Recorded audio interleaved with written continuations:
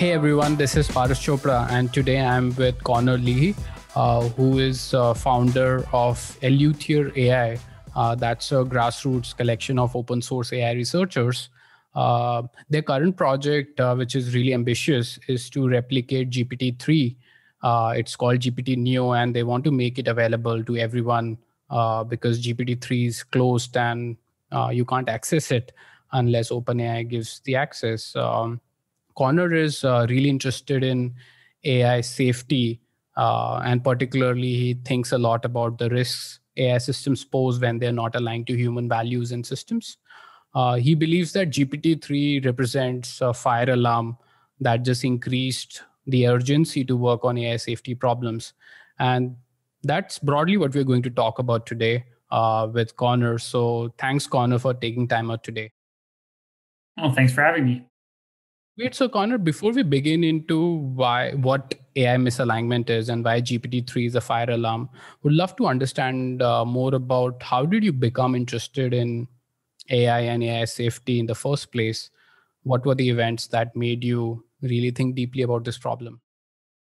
So, at risk of sounding cliche, I always wanted to be a scientist since I was a little kid. I always loved science, loved experiments, loved I was as good as math, but I was curious. I loved science, loved technology, and so as I got older, I got more and more interested in okay, what are the big questions of science? What are the really interesting big questions? So, I was interested in biology. Then I thought, well, biology is made out of chemistry. So then I tried to look into chemistry. I'm like, well, chemistry is made out of physics. So I started studying physics. And then I kept going until I kind of realized, well, the fundamental part of all science is intelligence. Without intelligence, there's no science. Intelligence is what allows us humans to understand things, to solve problems, to learn more about the world. And so I started looking into that. I started studying that, and it turned out to just be something I very much enjoyed, something that I found into the right kind of intellectual for my tastes, and really inspiring and useful. And that it promises to solve many of the problems that I would like to see solved in the world, if not all of them. And yeah, so I had a few years, as I think most AI people have, or many AI people have, where you're a little bit super optimistic. You're like, damn, this is going to solve everything. This is going to solve aging and, create world peace and stop world hunger. It's going to be great. The world's going to be perfect. Kurt's of aliens, singularities, that kind of stuff, beliefs. And then I was exposed to the writings of Eliezer Yudkowsky, in particular sequences. And those, to me, presented for the first time these concerns about AI alignment. And it just it was just so obvious to me immediately. I felt like an idiot that I hadn't noticed this. Is that, yes, of course, AI might have the power to solve world hunger, create world peace and whatever, but you have to actually get the thing to do that. It could also do anything else. It's the old genie fable, but in a far more real mathematical technical sense.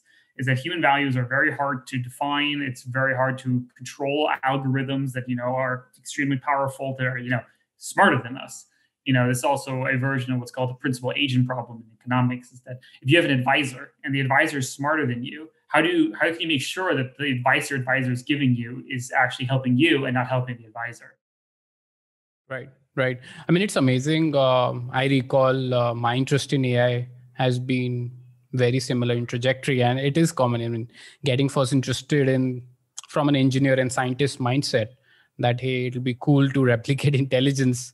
I remember that's how I got interested in neural networks, and then the applications of AI become suddenly very interesting. Maybe you can make profit from it. Maybe you can solve world problems. But I realized even uh, as you've realized that the dangers of it, and very simply, I mean, the danger in the most trivial sense is, say, loss of jobs, right? Or automation gone wrong in some sense. And then you realize that intelligence is a double-edged sword. It's just not all the good things and riches, but it carries risks as well. But I did want to talk to you about, because when most people think about risk of AI, I think the risk of automation of jobs and losing the jobs is the first thing that comes to their mind. But to be clear, that's not what you're talking about here, right?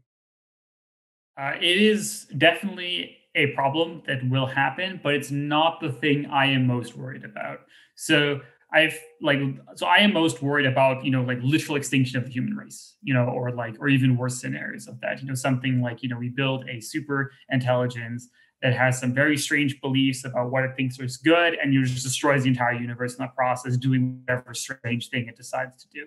This sounds very sci-fi-esque, and I understand that. And that's why I usually don't present it that way for first people. I like to present it more in the way of just like, okay, imagine you just have something really, really smart. It's way smarter than you. It's way more powerful than you.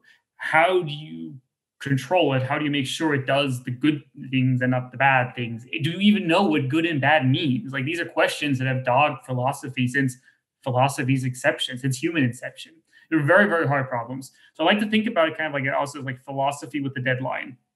Is that up until now, if you didn't have a good philosophical theory of good and bad, it didn't matter too much. Most people have a pretty good idea of what good and bad is. Not all people, unfortunately, but good enough, right? The world has been getting better on most metrics. People have been doing better thanks to technology and whatever. But there's no universal law that has to continue. And if you now have super powerful systems that give us superpowers, like if humans could be superheroes, if we had superpowers, suddenly it really matters if we know what's good or bad to a very, very fine, very, very fine detail, that in a way that it wasn't relevant before. So the job loss thing is absolutely something that will happen. And I wish more people would think about it more soberly. I feel the discussions about job losses are kind of a little bit confused or misdirected. They often say like, oh, don't worry, technology has always made enough jobs for everyone. It'll be fine. Or other people, have like very strange beliefs about, robots are going to, become sentient and revolt against us or something, which is also very silly, because why would they do that? If we don't program them to do that, why would they do that? So like as Stuart Russell says, the worry is not spontaneous, spooky emergence of consciousness. It's just the ability to make very high quality decisions. So that these systems, if we give them a goal, we should expect them to be able to achieve those goals extremely effectively. They would be extremely cheap. They would be extremely efficient. So if we have a system that just does every job a human does twice as good for half the price, there'll be no reason to hire humans, period. Why would you? It would just be a waste of money. Right. I mean, I love this phrase, philosophy on a deadline. I think that concretizes the urgency for solving this problem. But getting to basics, Connor, how would you define the alignment problem of AI? Yeah. So the alignment problem has kind of become like just a common term to refer to a certain subset of AI safety research. So like the terms are in flux, like these change. Like it used to be called friendly AI, and then some people there's been different terms. It's kind of evolved. So like it is very much a reference to a certain niche kind of research that isn't yet really mainstream. So there are a few mainstream voices, in particular, like Nick Bostrom from the Future of Humanity Institute at Oxford University, and Stuart Russell at Berkeley University, and such, that advocate for these kind of things. Basically, the idea is the alignment problem is that getting machines to do good things, getting very powerful optimizers to optimize for human values will go wrong by default. This is a very hard problem. This is not a trivial problem. This is a problem that can hopefully be solved, but it won't be solved by default. So a lot of people have like this, one of my favorite, very confused beliefs about alignment is this idea that, well, if it's so smart, it'll figure out what the right thing to do is and just do that. And that's, in my opinion, a very, very silly thing to believe. Is that, there's one of the most founding important principles of AI alignment to understand is this idea of the orthogonality thesis. So it's kind of this idea that you can have an arbitrarily intelligent system maximize almost any goal.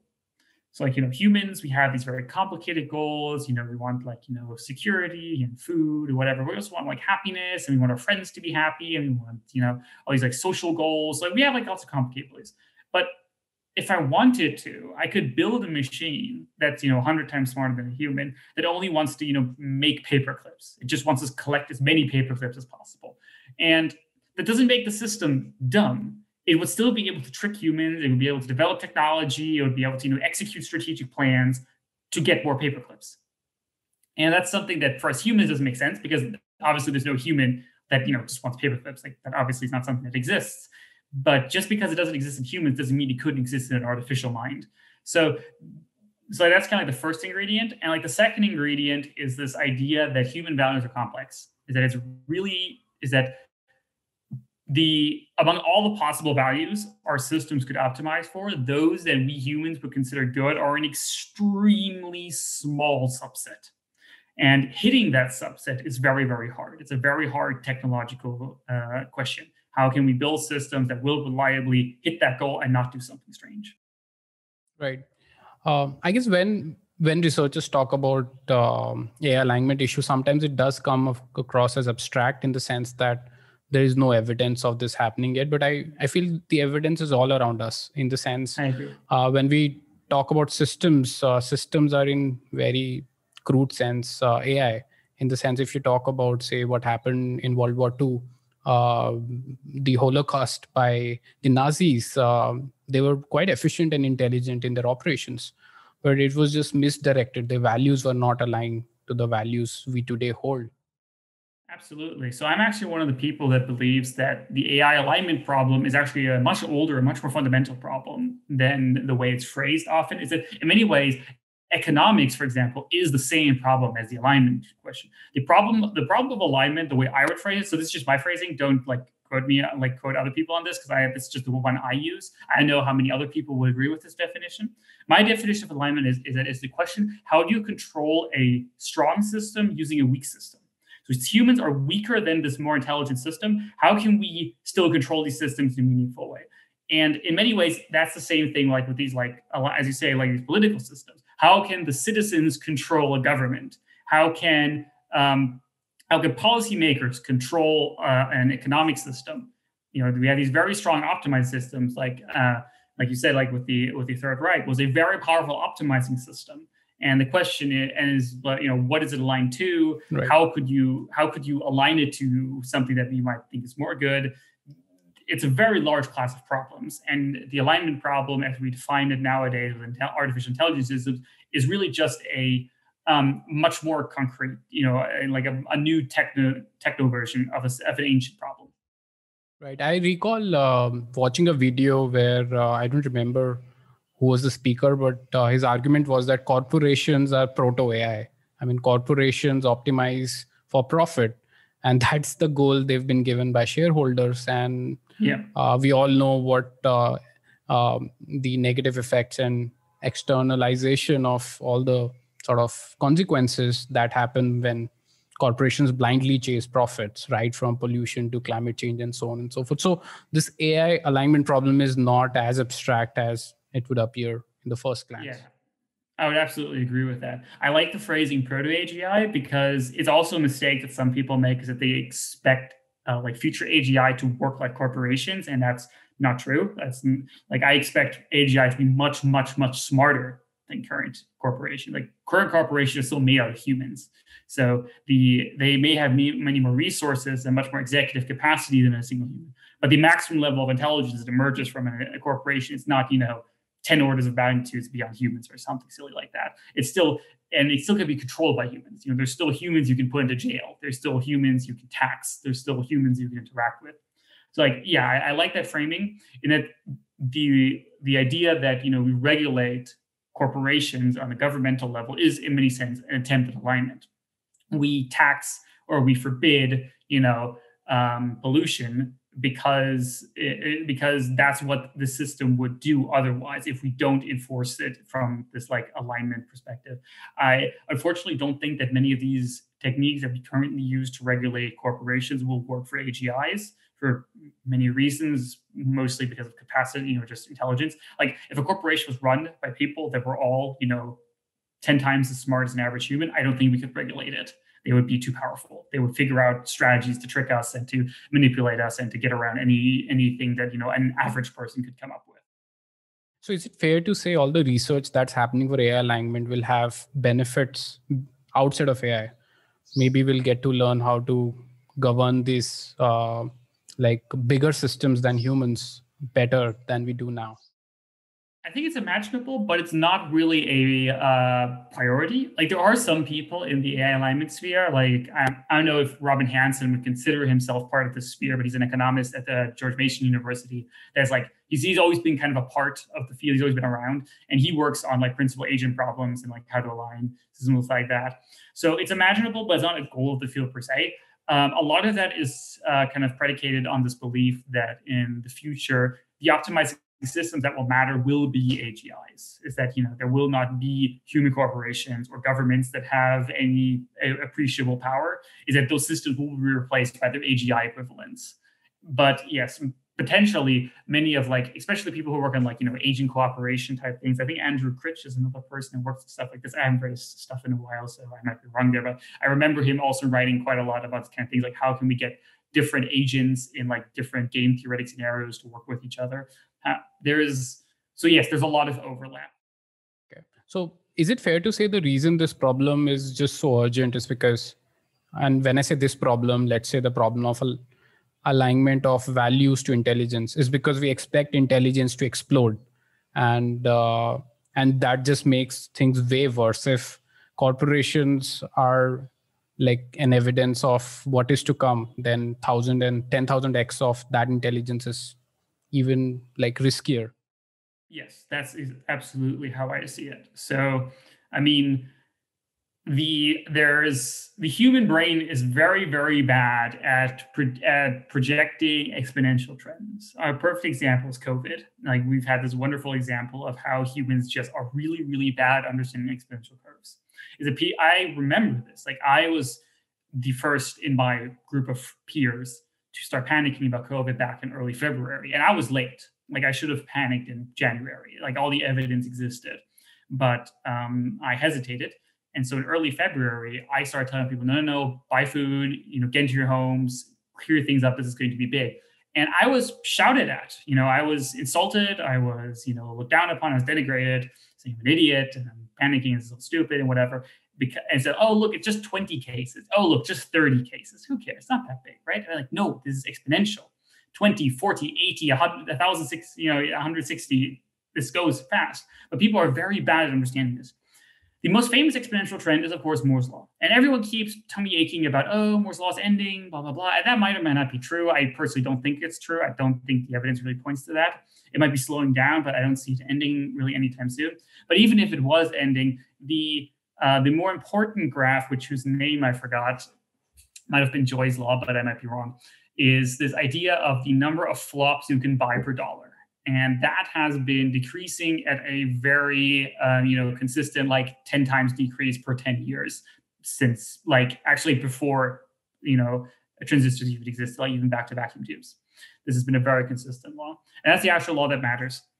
Because, humans have this perception of intelligence as kind of this, line where we have, okay, it's on the far left, we have, worms or something. And then, a little bit to the, a little bit further down the graph, you have, insects maybe. And then at some point, you kind of have maybe amphibians, fish. And then, a few steps further, you have maybe mice. Maybe a step further, you have cats and dogs. And then a step further, you have chimpanzees. And one step further, you have a human.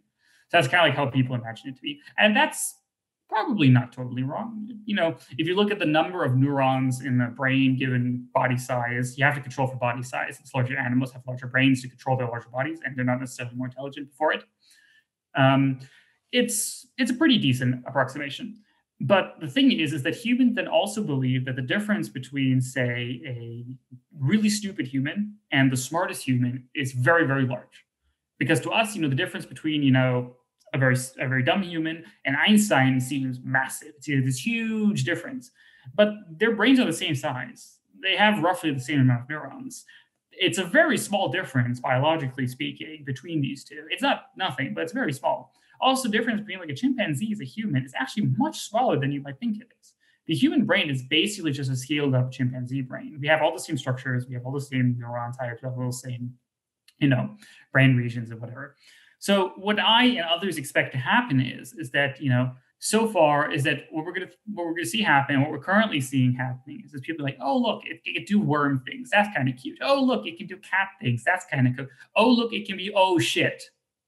That's what we expect will happen, is that we expect it, or many people expect it to, kind of like approach human level and then kind of like level off. Because like that's how sci-fi movies often presented. Like, the robots are like kind of human level, but you can still trick them, you can still talk to them. They're basically just humans wearing funny suits, with a weird coat of paint on them.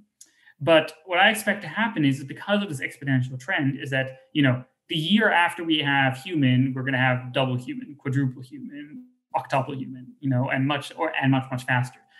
And these systems will have a lot of benefits that biological systems don't have in scaling. Like, the reason human brains aren't bigger to a large degree is just it doesn't fit through the female pelvis at birth anymore. We're already born extremely premature in order to allow us to have larger brains. So our evolution is already super hard to optimize for human brain size, and we've been hitting physical limits. But those limits do not have to exist for digital systems. We can just buy more computers. We can just, scale up to Amazon Web Services, just command the entire data center and make a super intelligence, possibly.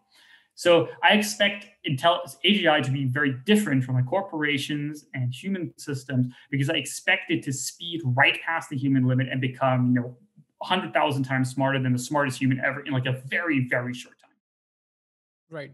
So I have a couple of questions on this. One is around why do you expect this exponential increase to happen? Is it just because of Moore's law, or is it because our knowledge of engineering AI systems is also getting better over time?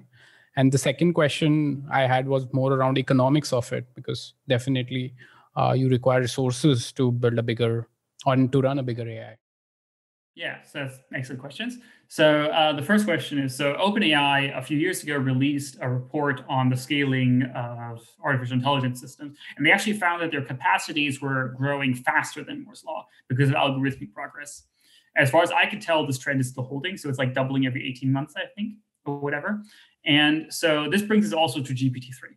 So one of the main reasons I now take these arguments extremely seriously, like way more seriously than I even took them before, is GPT-3.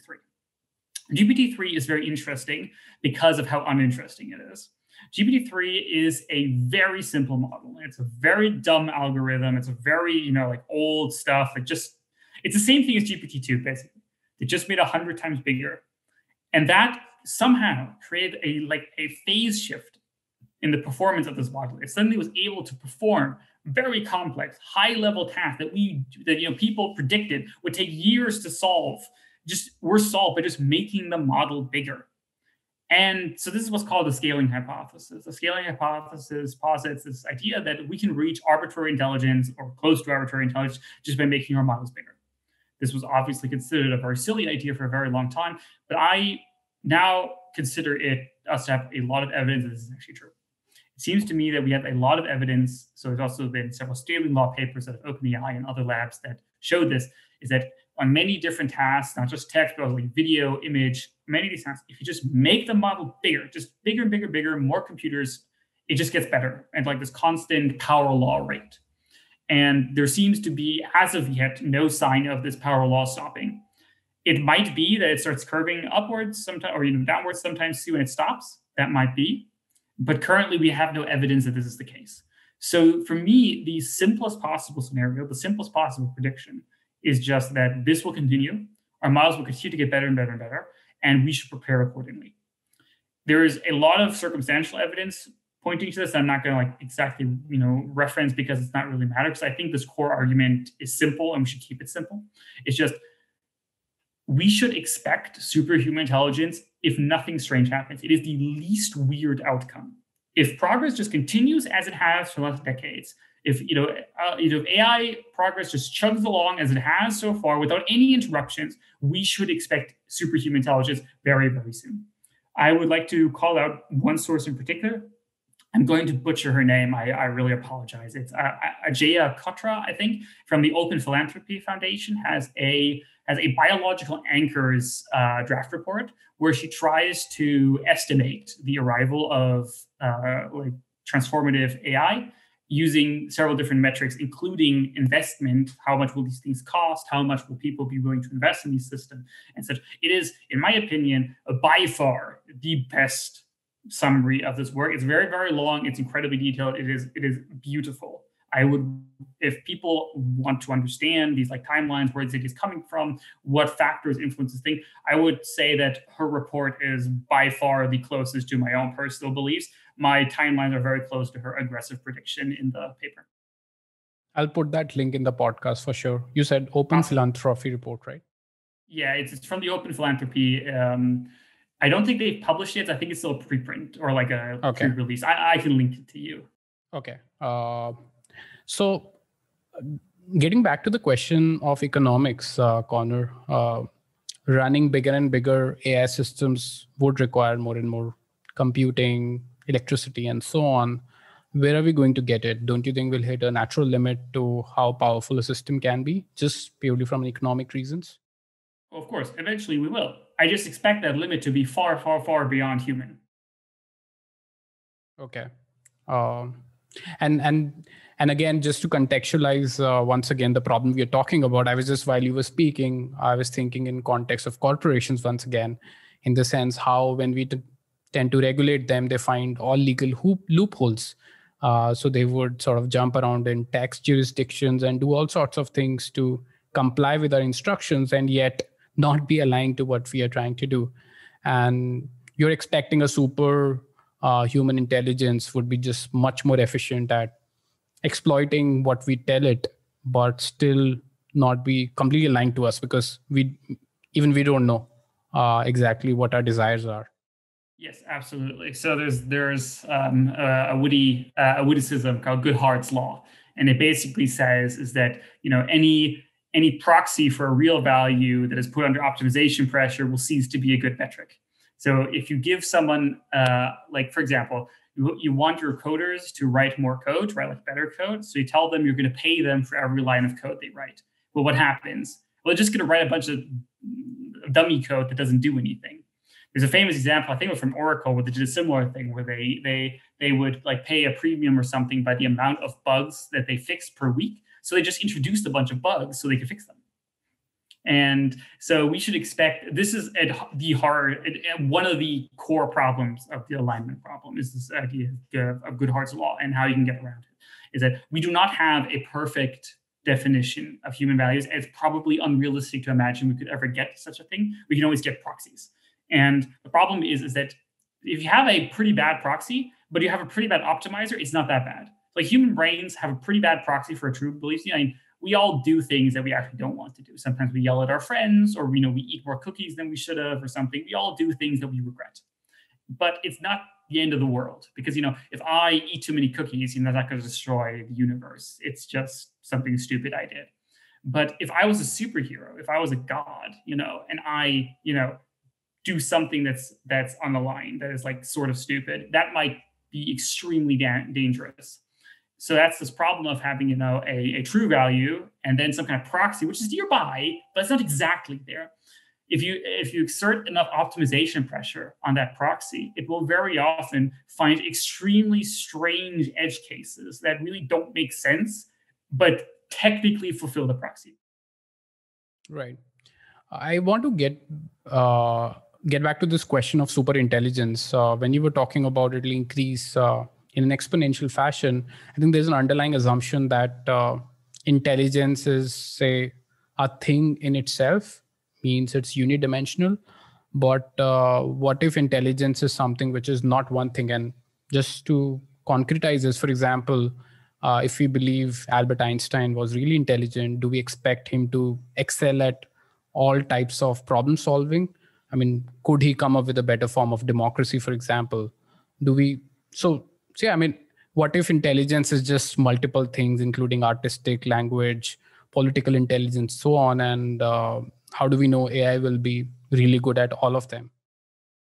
So I know that the definition of intelligence is extremely important for this conversation, but I would like to also raise that I think it's kind of a red herring, is that, so I personally use an instrumental definition of intelligence. I don't really care what intelligence is. I just say it's the ability to win.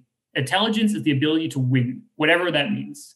Is that an intelligence is that if I give a system, an environment to interact with, and a goal, and it succeeds that goal, I call that intelligent. People can disagree about that and say, oh, that's totally redefining the thing. That's fine. There's literally hundreds of definitions of intelligence under the sun. And I use this one because it reminds me personally of what I care about. For example, is my system conscious? Does it have memory? Does it do learning? None of those things actually matter for what I care about. What I care about is, will the system destroy the world or not? Will it make the world a better place? Will it cure cancer? That's what I care about. So I try to focus on this question of far more how capable it is. Of course, there is the idea that maybe, so this is like this kludge definition of intelligence, that humans are like this like kludge of like lots of like specialized parts. We have like one special speaking part and like one special art part and like one special blah blah blah part. And probably partially true. Like we definitely have like something that like biases us towards language learning. There's like weird thing where, if you bring up children with like a language that lacks certain features called a pidgin, they develop spontaneously their own language called a Creole, which has like very specific features. And this has happened like independently multiple times across the planet. So it seems to be like some kind of like proto language embedded in the brain, maybe, perhaps. It's like there is like some of those things, but given the evidence that I have seen of how we just take this really big model and we just throw computers at it and it just learns all kinds of different things, I expect that there is something that is approximate enough to a unidirection of intelligence that it's worth thinking about. I'm not saying this is the ultimate be all end all definition, but it seems to me that, like the difference between GPT-2 and GPT-3 seems to point at something that I personally would consider a scale of intelligence. The GPT-3 is not just better at one thing. It can do better math, it can do better poems, it can do better reasoning tasks. It's not perfect at any of those things. But if you put it on a scale with GPT-2, it feels to me like there is a meaningful way of describing the difference between these two things as difference intelligence. You might disagree, and I think that's fair enough. But this has been a useful model for me to use. Okay, let's stick to the definition of intelligence being the ability to win, and assume that's true. How do we know that bigger problems are actually conducive to getting broken down algorithmically, which is something intelligence will apply?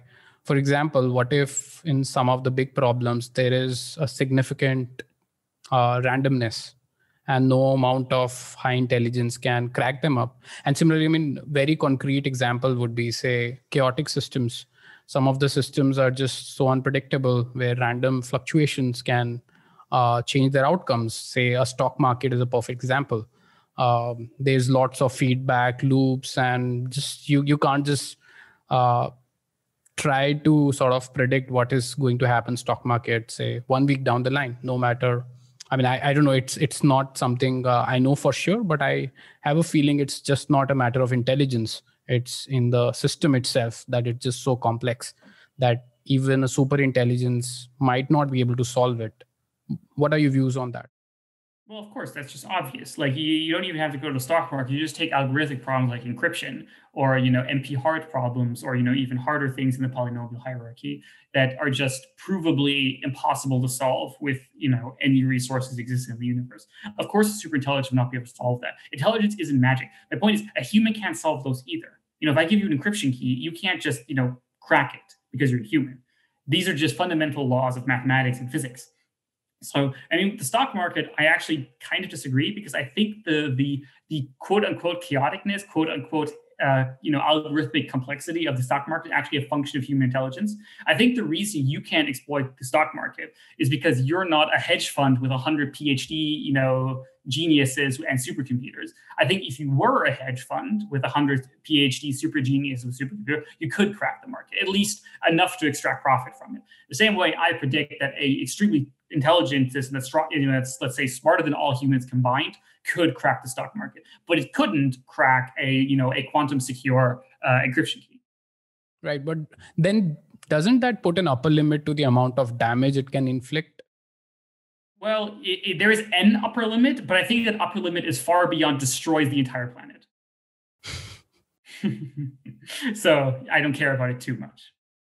Okay, we have time, and I'm very interested in knowing justification behind this belief. So why do you believe that upper limit of the damage it can inflict is really high? just seems kind of obvious. I mean, have you heard of nuclear weapons? Yeah. I mean, humans were able to build those. Why wouldn't AI be able to build those? There's also there's a lot of like subjective kind of probabilities that get into this, or like just so stories. Like a famous just so story that I found very fascinating is the story of the conquistadors. So like Pizarro Cortez and several other people who were so Pizarro Cortez is one of the most bananas Wikipedia articles you're going to ever read. I highly recommend all listeners to go read the Wikipedia article on Cortez. It's an absolute trip. It's wild. Sorry, Cortez. Cortez, yes, he was a Spanish conquistador who conquered the Aztecs. Understood. And the story is just absolutely mind-boggling. So there's all these stories about how they had so there's this one guy with like 200 Spanish conquistadors or so, and he destroyed the literal largest empire on the planet in like 2 years.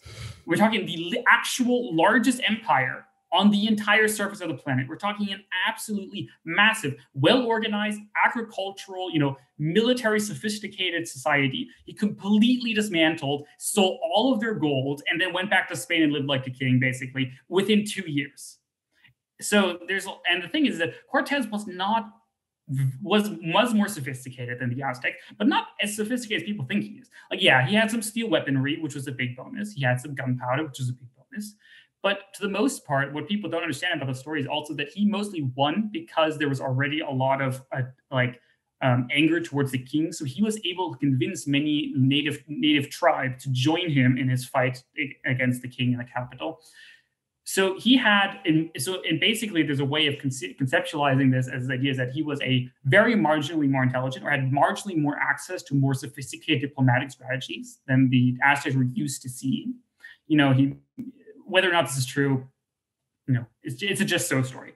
It's just so story that he had marginally better weaponry, marginally better tactics, and marginally better diplomatic ability. And with that alone, he was able to dismantle the largest empire on the planet within 2 years.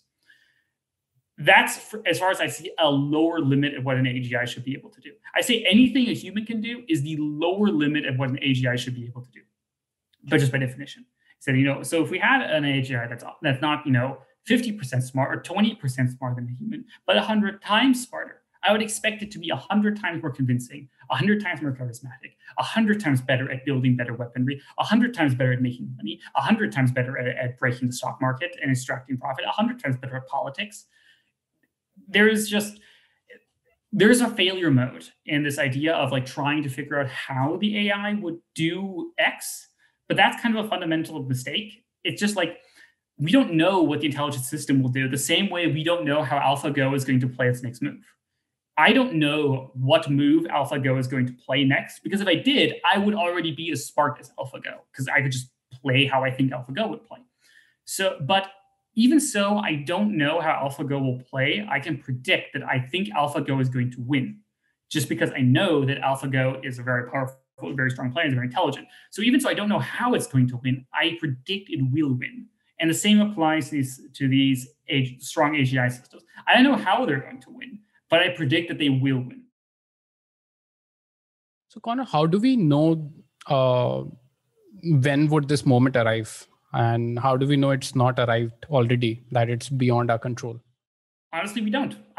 It might have already happened. There's a lot of different ways of conceptualizing and like operationalizing this concept of the point of no return. It's like, what is the point of no return? Is it the moment when the first technology is first created? Is it the moment when no one can intervene? Is it the moment where we could intervene, but the people who could will not do so because of like economic incentives or whatever? It's a very hard question. And the answer is just, we will not know until it's too late, obviously. And there is meaningful attempts at projection of like AI capacities, depending on certain models. For example, as I said, the Open Philanthropy report is my personal favorite. I think they have a very good one. They suggest like a 50% median chance of this kind of technology existing, I think around between like 2050 and 2070. I personally predict between 2030 and 2040. But so it's worth mentioning here that a lot of people say like, oh, actually AI researchers think this is far out. But if you actually survey AI researchers, the difference between the ones who think it's coming soon and the ones who think it's coming later is hilariously usually just a difference of like 20 years. there was like no one that I would consider a reasonable like voice in this field who does not think that this is going to come within like a century at most, maybe two. And I think 2 centuries is very pessimistic. It just would not make sense to me that it would take that long. So this is coming. It might already be here. Like, I think there is a good possibility that, for example, GPT-3 is way more intelligent than we think it is, but we just don't know how to like interrogate it. We don't know how to judge its intelligence because it's so different from us. It's like, I feel like a lot of people who like say, oh, GPT-3 isn't smart are kind of like trying to measure a fish by its ability to climb. Like, if you define intelligence as the ability to climb trees, then fish are really stupid. But I don't think that's a useful thing, because again, I define intelligence as the ability to win. In water, the ability to swim is really useful, so the fish is winning. So I would consider the fish to be winning in that situation. And GPT-3 was trained to predict text. I say GPT-3 is winning when it comes to predicting text. So that's where these definitions become very hard and not super productive, in my opinion, to like waste a lot of time discussing about it. We should focus on the ability. The important thing is the ability to win, the ability to have power, to do power over human relevant things. There's a really funny quip I saw from, I think, Gwern recently, where he basically said, people keep saying, oh, the alignment problem is important. It's like worrying about overpopulation on Mars, but they can't even align their ant level AIs right now, which is true. Like, everyone keeps complaining about, oh, BERT is racist, GPT-3 is racist and whatever. We can't even align these systems. And we predict that we can align superhuman systems. Makes no sense to me. Right. The simplest solution, which I'm sure you have a very good argument why it won't work, is you'd believe we can always switch it off, the AI. If it gets out of hand, why can't we pull the plug? Tell us why can't we pull the plug if AI becomes really dangerous? I'm glad you mentioned that. That's a very common thing that people think. And unfortunately, I think it's a bit silly. So this relies on something that's kind of called instrumental convergence. So let me explain instrumental convergence with a simple example. Say you have a robot, and the robot's job is to get you coffee. It doesn't care about anything in the world other than getting you coffee. So the robot runs into the kitchen, and rolls over your cat, and then there's your baby right in front of it. It's just heading to the baby, just trample the baby because it doesn't care about it. The baby's in the way of the coffee. Who cares about the baby, right? So you rush over to hit the stop button. What happens? The robot will stop you. It will grab your hand and put you away. Why? Because it reasons, well, if you turn me off, then I can't get you coffee. So I must protect myself. I must defend my off button from you turning me off, because otherwise I can't get you coffee. So this is obviously a bit of a silly example, but it makes sense. If we have a sufficiently intelligent system that has a goal, and that goal requires it to be alive, it will resist attempts to being shut off, because that's just part of its goal. We don't have to give it a sense of, wanting to live, or of consciousness or pain or any of that. It doesn't need any of that. All those things, humans have those things in order to, stop us from, getting ourselves killed in natural environments. A robot doesn't need that. Just by having a goal where it's useful to be alive, and that's most goals, that will already make it resist being shut off. You might say, okay, what if we, rewire it that it wants to be, or allows itself to be shut off, blah, blah, blah. All those things are useful research directions, but I'll just, as far as I'm aware, we have not yet actually found a mathematical formalism of this that works in all scenarios. There's some that works in some scenarios. What if you just reward the robot for if you shut it off, the same if you give it coffee? What happens? The robot immediately shuts itself off, because that's much easier than getting you coffee. So it just immediately commits suicide. So that's also not what we want. So yeah, this argument of shutting it off sounds abstract again, but I think we have a real example in the sense of Bitcoin, where if you today ask, no government in the world can shut it off. In that sense, as well, yeah, really, even without any without any sort of sophistication, even through economic incentives, a super intelligence can, in some sense, get immune to getting shut off, no matter how we want to shut it off. Yeah. A friend of mine said that similarly, is that if you can't shut down Google even if you wanted to, because so many people have an economic incentive to keep Google going that they will fight you. They will send lawyers. They will, they will sue you. They will stop you. They will try to stop you from shutting down Google. And AIs are going to be extremely economically lucrative. They will produce insane amounts of money. So of course, there's going to be corporations and lawyers and people behind these things trying to protect them. And even if it doesn't at first, an AI can always convince or just pay people to do that. If you have a very powerful AI system that can make money, it can just pay its own lawyers. And so, Connor, since a lot of AI research is happening in companies like Google, Facebook, Apple, what's your view on how seriously do they take the question of AI safety? Is enough being if enough safeguards being put on? Are they interested in this problem at all, or is it a very academic thing? I think they're doing an absolutely terrible job. I am really unhappy with how most AI labs in industry address alignment. I understand why. I don't think these are bad people. I want to make this very, very clear. I don't think these are like evil, scheming people like, ha, ha, ha, we're going to make evil AI. No, I don't think that is the whole truth. I think these are very intelligent, well-meaning people that have just been exposed to strange arguments or not exposed to good arguments about why certain things might be a problem. And also, very unfortunately, there's the saying, never rely on a man to understand something when his salary depends on not understanding it. Google has an incentive to downplay the risk of AI, obviously. Like you can see that with with recent dramas I will not get into, but people that know what I'm talking about. It's corporations are approaching AGI optimizing for profit. If they see a way to build AI, which has a 50% chance of blowing up the world, but a 50% chance of making tons of money, I wouldn't rely on them to make the right choice. I'm not saying they couldn't. It's possible.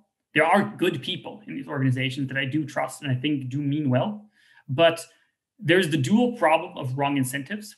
Like that's one of the reasons I left not just industry, but I also left academia. So I'm not an academic, actually. I dropped out of college because I think academia is also corrupt and has the wrong, not evil. I want to make this very clear. It's not that they're evil. It's just a broken system. It's just the incentives are wrong to work on the big problems that actually need solving, even if you don't make money off of it. Because like whoever solves AI alignment is not going to be rich from it. I mean, he's going to be rich because the AI will create heaven on earth and give everyone lots of money probably, but they themselves aren't going to create a startup and make lots of money off of it. Like that's not what you do if you want to make money. If you want to make money, you don't work on AI alignment. At least currently, that might change in the future. It might be in the future that AI alignment becomes like a very profitable thing to work on. I have very complex beliefs about that. It's a long story, but yeah, there's also a cultural historical kind of problem is that, as cynical as it sounds, science advances one funeral at a time, is that in many ways, these like alignment type arguments came out of very untypical corners. They weren't, they didn't come top down from like, well-respected Harvard academics. They came from like weirdos on the internet. And it definitely still has a very strong, like, smell of weirdos on the internet, which I think is a really bad metric, first of all, because there's really smart weirdos on the internet. But if you're a professor and you're an assistant professor, you want to get tenure, you want to raise up in the ranks of your institutional system, you have to do things that are popular. It's all about social games. It's all about impressing your dean. It's all about impressing the people above you. It's all about playing the game. It's all about being conservative. You can't come in and then say things are like low status. And only weirdos on the internet believe that stuff. It's getting better. So there's been some really like as I said, like Bostrom and especially Stuart Russell has kind of like been trying to like champion this to make it a more mainstream focused thing, which I think is good. I'm not actually sure if it's good or not. Like this might be a little bit of a strange argument, but I don't know if getting more people involved is the number one thing we need to be focusing on, because like this is very hard technical problems. And there's always the problem that if something becomes too popular, it always becomes politicized. and that's a big threat, unfortunately, is that, like, for example, climate change. Is that climate change is fundamentally a technological scientific problem. It was scientists who discovered a scientific fact and wanted to tell people about the scientific fact and what scientific things we can do about it. But unfortunately, it became extremely politicized. A better example even might be genetically modified crops. So I live in Germany, and here genetically engineered crops are actually illegal. They actually, the Greens in Germany are very powerful. There's a very powerful green lobby in Germany, and they have successfully shut down all GMO crops and also successfully shut down nuclear energy. Two things I personally think the evidence points towards both of these things being very good things for the environment. And the reasoning was not based on scientific evidence. The reasoning was based on politicized tribal, beliefs of like purity and natural bias and whatever. I want to make clear again, I do not think these people are evil. I do not think the Green Party in Germany and what they did with nuclear power and GMOs was an evil, scheming cabal trying to harm people or the environment, but the effects are the same. Is that if you politicize an issue instead of letting the evidence speak for itself, the chances are very high that you will harm the cause more than you will help. Right. In that sense, I mean, corporations and economies sort of, they are non-human agencies which is continuing to push AI further and further. In that sense, it's sometimes I just feel maybe it's already there. The cat is out of the bag because the systems are unstoppable. Even if superhuman AI is not there, the vectors that will make it possible are just already very evident. And in that case, say government's role becomes even more important. I'm not sure because I'm not from this field, but I'd love to hear more about you, whether you feel government should be regulating, should be interfering, or should it be more offhands? And if it should be regulating, is it doing enough? So there are a lot of people that believe that exactly what you just say, that government involvement in policy of AI is extremely important. I know people from these fields. I respect people from this field, but I think they're absolutely wrong. I think they are categorically wrong. And not because it couldn't work, but just because I don't see the evidence that it will work. So there's a good essay by Elias Yudkowsky, which basically says the following.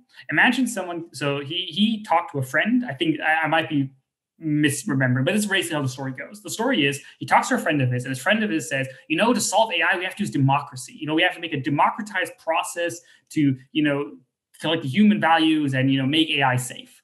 And then Elias says, why should we use democracy? And then his friend's like, what? That doesn't make any sense. So he explains like this. Imagine I told you we should let the Coca-Cola Corporation do AGI. We should let the Coca-Cola Corporation take over AI research completely and regulate it.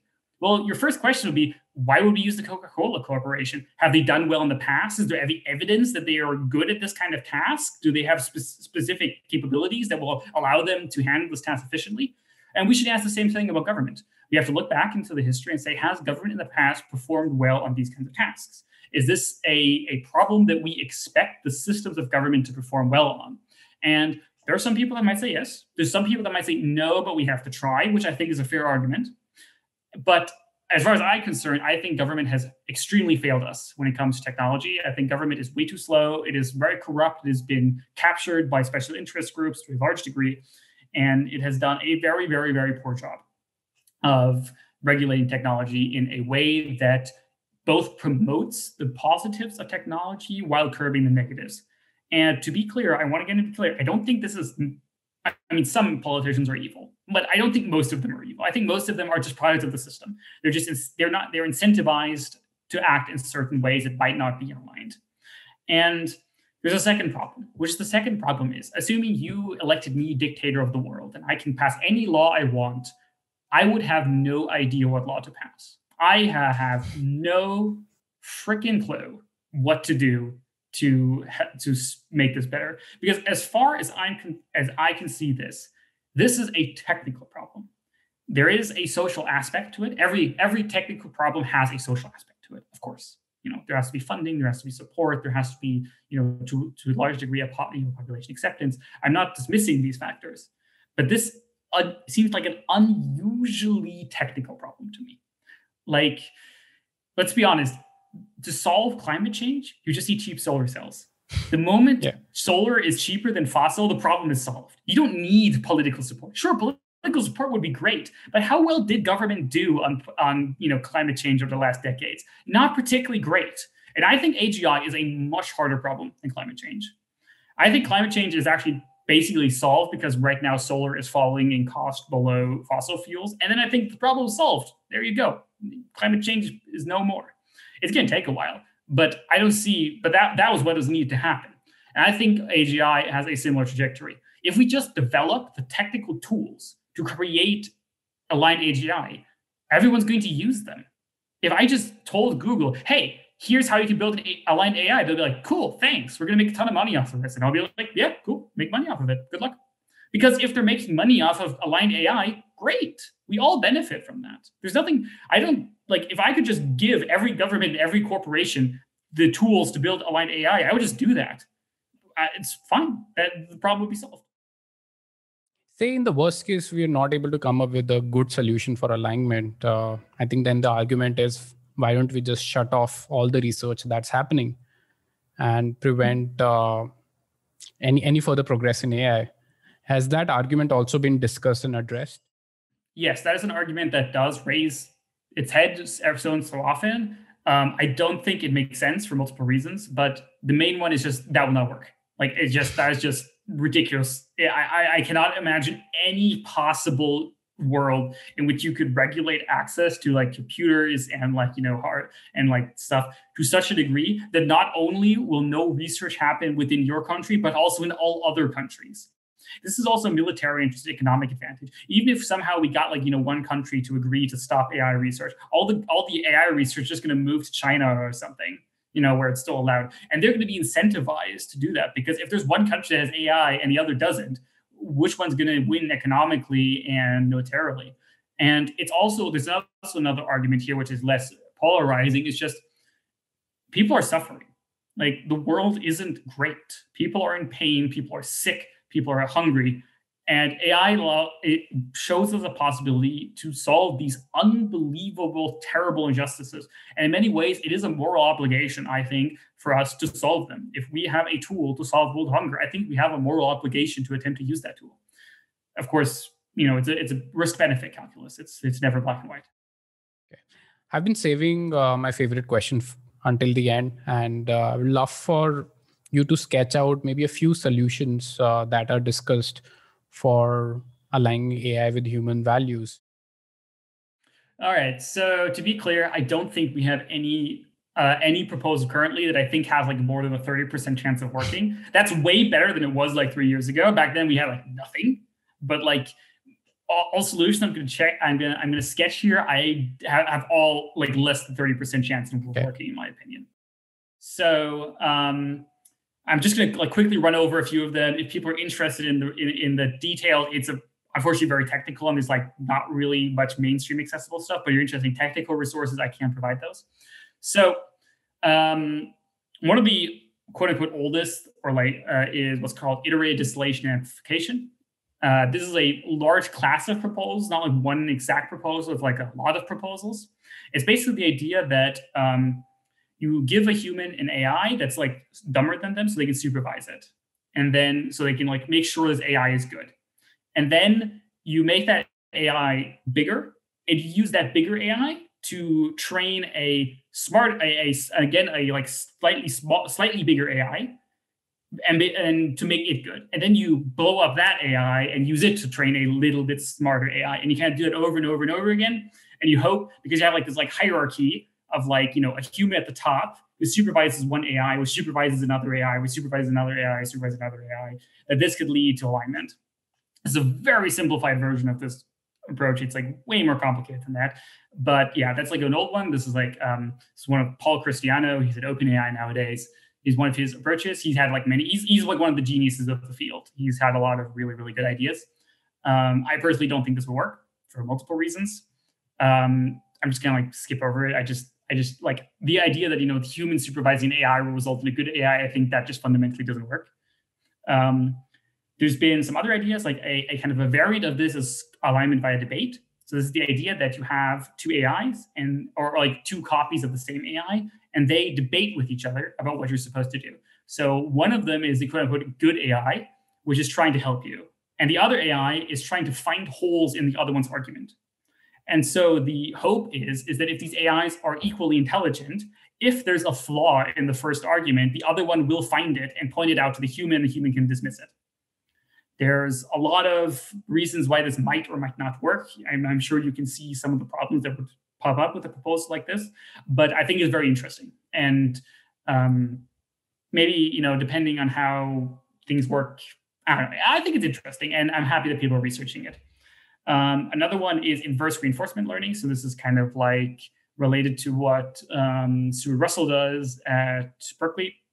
And it's the idea that it's kind of like reinforcement learning, where you have like a reward trying to maximize, except that the robot doesn't actually know what its reward is, but it has to learn it. So it says that, okay, the idea is you have a human, and the human has a reward function, but you don't know what it is, so you have to find out what it is. So the idea is that in this like formalism, if the robot is unsure, instead of just doing something stupid, it would ask a human and say, is this good or is this good? I think this is pointing to a very good approach. I think the exact formalism currently being used has some weaknesses, but that's just because it's early research. Like I have quite a lot of confidence in the people working on this. I think they're very smart, and I think there's a good chance that they will produce they've already produced some very interesting results. So this is another one I find I find promising. So yeah, like there's also a few like stranger ones that we don't know much about because they're kind of secretive. So like the one I'm thinking about is from MIRI, the Machine Intelligence Research Institute, which is probably the oldest organization in this field. And since 2018, they have actually decided to not publish their research anymore. It's complicated why, but basically they kind of have this like belief that a lot of research should be secret because it's dangerous. It's a complicated philosophical argument. You should read their essays on it. They write very, very long, very good essays. So we don't exactly know what they're working on. They recently released an update that their latest research didn't work out. It's just what they were trying to do didn't seem to work. They have very different approaches because they approach these things from an extremely mathematical perspective.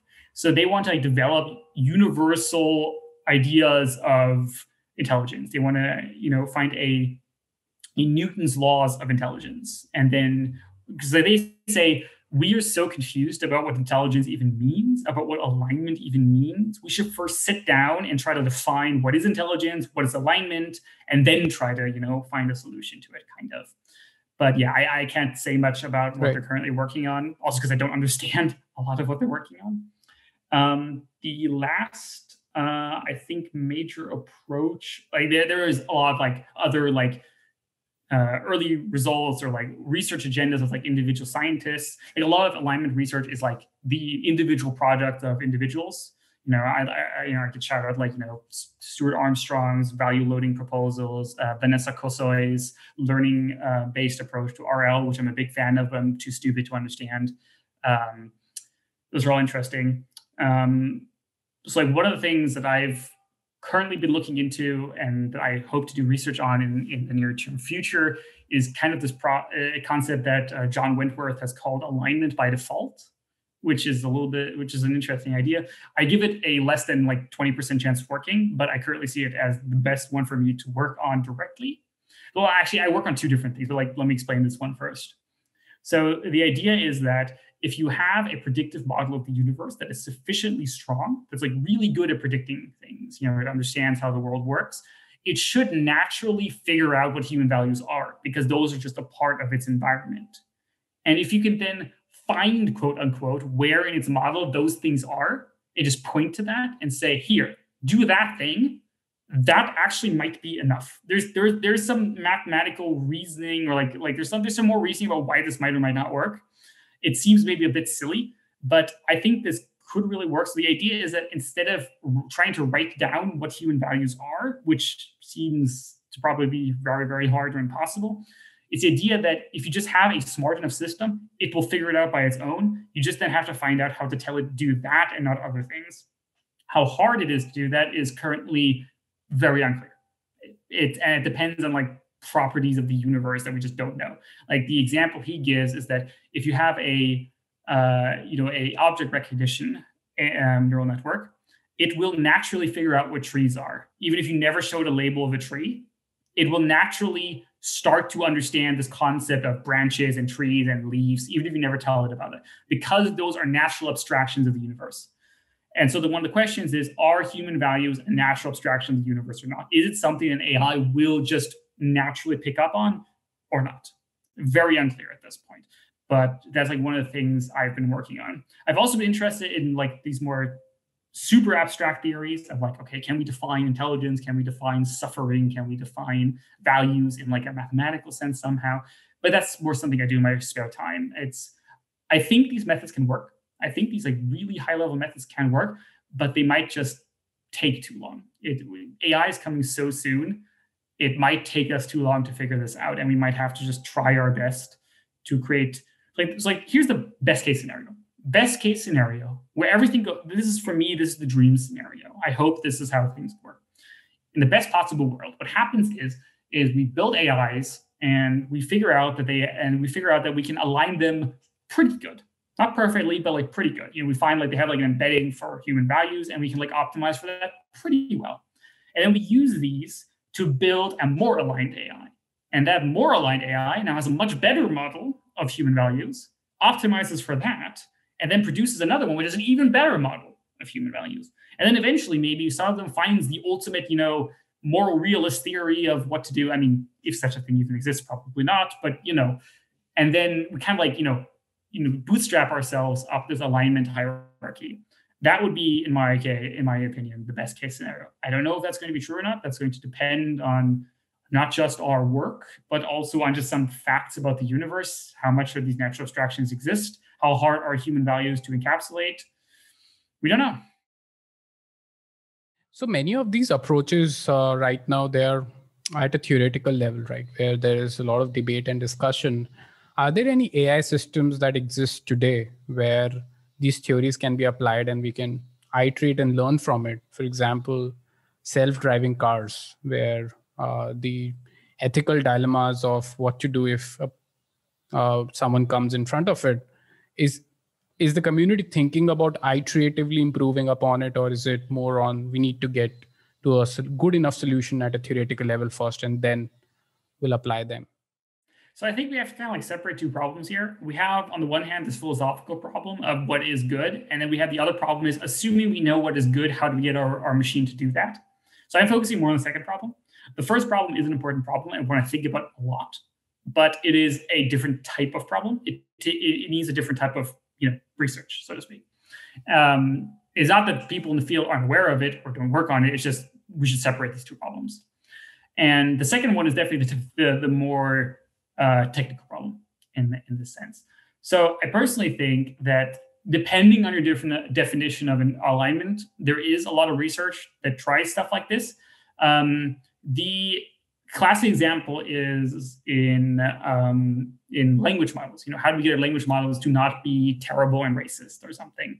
Like, I personally think the language models are probably not super dangerous. Like, even if they say something racist, it's like stupid, but probably not the end of the world.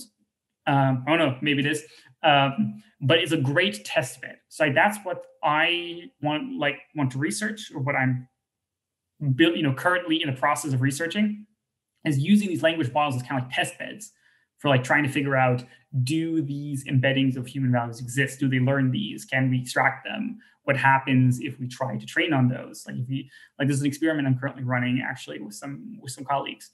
We're trying to figure out, okay, is there a morality or like a normative axis inside of GPT models? Can we extract it? And if we then fine tune a GPT model with reinforcement learning on this like morality or normativity or whatever score, what does it produce? Like, does it go crazy? Does it produce something actually very sensible?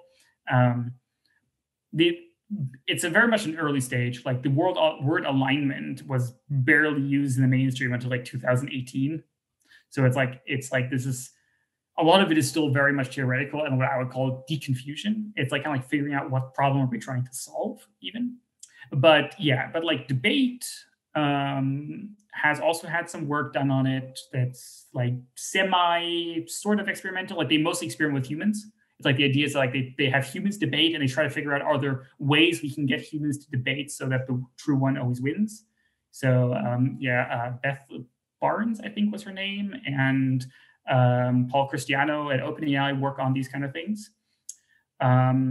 The stuff done at Berkeley, so with like inverse reinforcement learning, is definitely technical. So they have, they train actual neural network reinforcement learning agents using these techniques and then see how they act in like various toy scenarios. So there is some technical work for sure. It's not production ready. This is definitely research, but it is starting to become something that people can actually experiment with. Right. Yeah, I was just thinking, for example, self-driving cars are a reality now. And one approach to solve ethical dilemmas there is to just program it that something like utilitarian or some other method, you cause the least amount of suffering. But the other one is something like inverse reinforcement learning, where the system could learn how a human could behave on good enough data points. And all you do is point to the system when it makes a mistake and say the human would have done the same. So that is what I was curious about, is are these kinds of experiments happening, or I mean, I'm sure there are, but like especially self-driving cars is more of a PR problem than a technical problem. The problem of whether to do X or Y in a situation is purely a PR problem for the company. There's not an objectively, depending on your morality, and it's like they've done experiments on this where they like give people different scenarios and people pick, oh, I would do A or B, and people don't agree, and they're never going to agree. You're always going to find someone who says whatever you did is literally Hitler, and you're terrible. So this is far more of a PR problem than an alignment problem. The problem isn't that our machine isn't doing what we tell it to do in this case. It's more that we're not sure what to tell it to do that will make people happy or that people will find acceptable. So like self-driving cars, at some point, of course, alignment will become a problem when they become arbitrarily intelligent. But like self-driving cars aren't trying to be AGI. Now, it doesn't mean they couldn't become AGI one day, but they're not trying to.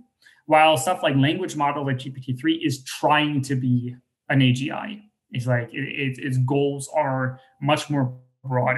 And same thing with reinforcement learning. Reinforcement learning is trying to train agents to achieve goals. Yeah, which is far more AGI. It just indicates how difficult this problem for the AGI is going to be, because if we can't agree on how self-driving cars should behave, how would we agree upon how should AGI should behave?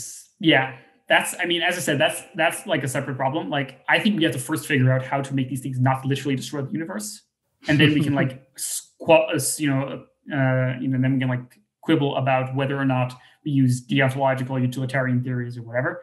Like, I feel like there's it's philosophy on a deadline. It's like the deadline's important. Yeah. And I mean, I have my own philosophical theories that I think are true, of course, and the other ones that I think are very stupid, like as everyone does. Okay. I have my own sense of morality, but I'm hopeful that, at the end of the day, like one of my favorite studies is it shows that moral philosophy professors do not act any more moral than normal persons, which is really funny if you think about it. Is like a huge amount of human morality is just hiding human biases. It's just status regulation and tribalism and stuff, but like couched in like pretty sounding words to make it sound moral. But the actual reason is just, I'm greedy, give me resources. And with self-driving cars, that's going to happen. People are going to sue self-driving car companies, not because they did anything unethical, but because saying it was unethical is going to get them more money at court. But that's just a thing that's going to happen. I understand why it's going to happen. I'm not judging these people. I'm just saying that's a thing that's going to happen. And of course, people will have an incentive to disagree with whatever compromise we come up with at AGI, because disagreeing will give them potentially a better bargaining position to bargain more resources out of whatever thing we might come up with, probably. Or maybe the AGI will just be so convincing that it convinces everyone that it's right all the time. Who knows? Great, Connor. So let me just end with this last question about EleutherAI. What it is, what are you doing there? And also, since you're not from academia and industry, how do you fund the effort? Yeah. So yeah, EleutherAI is kind of a hobby project turned big project. I started with two other people, Sid Black and Leo Gao, back in July, I think it was. It started kind of just as a tongue-in-cheek kind of thing, like, "Hey guys, GPT is pretty cool. Let's try to replicate it. Let's see how far we can get." And it kind of spiraled from there. We got lots of really, really cool people involved, and working on really cool projects. So we had a lot of hardware from Google. It turned out to not be enough for GPT-3. But recently, like a crypto miner / cloud company called CoreWeave has approached us, and they said, "Hey guys, we love what you're doing. We're going to give you access to a lot of GPUs to train this." And that's kind of what we're working on right now.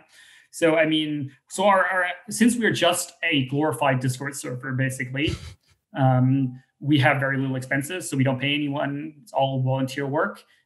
We have some small like cloud bills to pay. So, we host like some servers and stuff.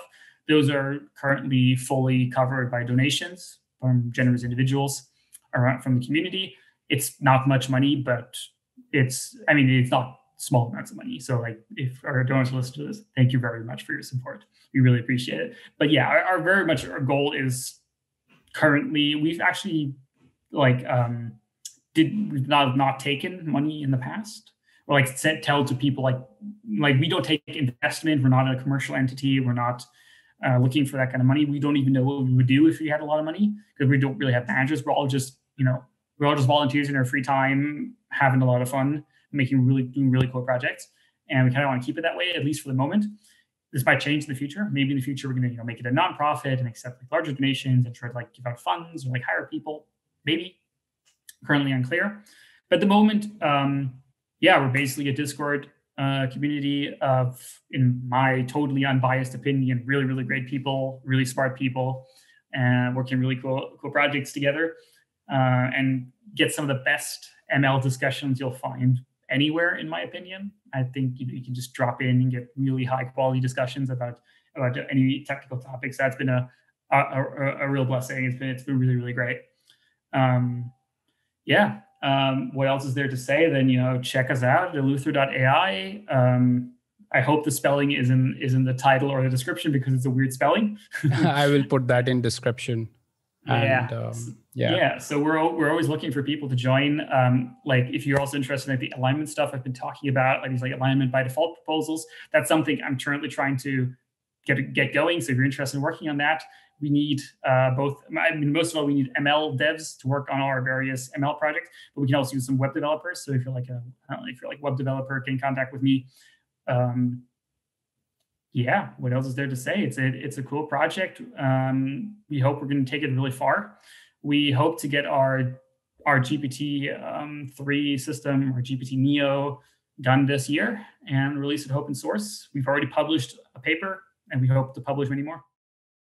Thanks, Connor. It's been a real pleasure to talk to you, and hopefully a lot of people will discover EleutherAI and join you in your efforts, and hopefully you and your fellow researchers in AI safety will prevent us from getting extinct, and we have all the AI utopia everyone has been promising. Well, thank you so much for having me. All I can say is, I don't know how to save the world, but damn it, we're going to try. All the best, and bye-bye. Take care. Thank you. Take care.